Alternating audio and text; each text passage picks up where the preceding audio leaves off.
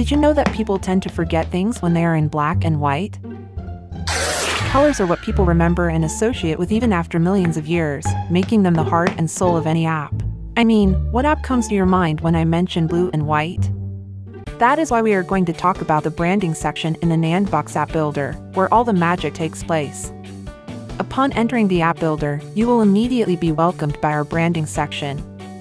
Here, you will enter your app's name, which will reflect your brand. Then you will choose your app icon and icon background. Make sure to stick to the minimum size required, which is 1024 x 1024. Coming next is the app colors. You will get to choose from our preset themes or choose your own. You can customize the primary and secondary colors, as well as both Android and iOS icon colors. Click on the color you'd like to customize and choose from the color palette, or if you are feeling a bit artistic, you can enter color hex codes.